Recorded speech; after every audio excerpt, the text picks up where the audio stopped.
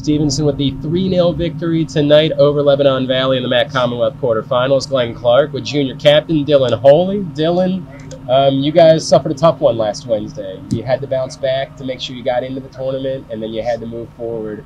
How were you able to move on from that, and how much better do you feel about this team now going into the rematch on Wednesday? Yeah, I mean, we know we didn't give our best performance last Wednesday at Messiah, and right when we got on the bus, it was just forget about that game. Work to get in the playoffs. You know, we had to win at Arcadia Saturday, so that was a big game, and it was awesome to go there and get the result.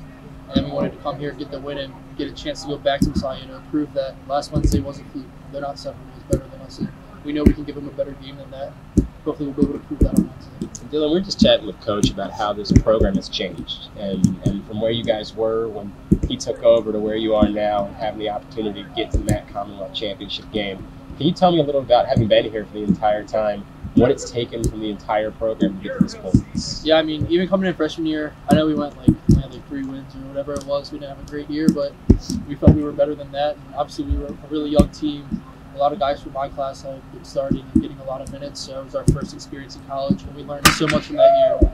And now, you know, the last 2 years, we've really been able to turn it around. 2 10-win seasons in a row, 2 years in a row, go to the MAC semifinal. And obviously, you know, getting 2 cracks at Messiah, you have to beat in this conference to get to the NCAA tournament. I mean, you're consistently number 1 team in the country. So it's just awesome. You know, we all believe in Coach. We all believe in what we do. It's just awesome to see this turnaround in such a short time. All right, because you're out here in shorts, so I'll just keep this to one more. There's something that when we think of Dylan Holy, we always think of those long throws into the box. When did that come along for you in your game, and how much pride do you have on really that coming? You know, that turned into a header, a shot on goal tonight. How much pride do you have in that being such a weapon for this team?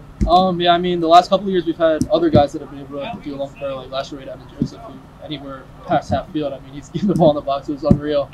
And this year we didn't have him. He went back to basketball. And Coach at the beginning of the season was like, if anybody has a long throw, step up. And with Chris coming in, like, he's a guy that can win the header in the box, so it's not as important for me to be in there. And I know that I can throw it pretty far, so it's just good to, you know, have another chance to get the ball in the box. And anytime you can get in the box, get in the mix, to score a goal, it's better than, you know, to take it short and pass it around. So. It turned into the game winner against Lebanon Valley in the regular season, too, so it's worked out really well. Well, Dylan, congratulations. Go get him on Wednesday night. Thanks for taking the time for us. Thank you. I appreciate it. He's Dylan Holy. I'm Glenn Clark for GoMustangSports.com.